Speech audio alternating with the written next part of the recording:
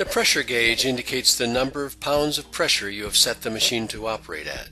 We set the pressure to 60 psi or 4 bars before the machine is shipped. Next, you can see that pulling down on the knob at the bottom of the water separator empties it of water. You must pull up on the adjusting knob to adjust the pressure. You should see a red line when it is in the position that will allow you to turn the knob to adjust the pressure. Push the knob back down and lock it for normal use.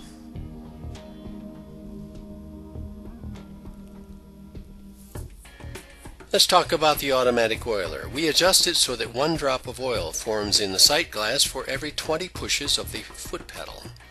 You won't need to adjust it. However, you may need to adjust it because your grandchild came in and started twisting knobs. You can set it for a little less than 1 full turn open for the approximate setting.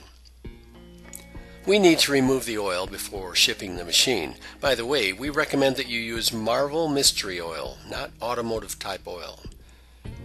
This is how you fill the machine oil reservoir. First, you pull down on the clip on the front of the oiler outer shell. You turn it, wiggle it, and pull it down to remove the outer shell. Next, you pull the acrylic container down while wiggling it. You pour the oil into the acrylic container. You will need to line up a key in the bottom of the acrylic container with the outer shell notch.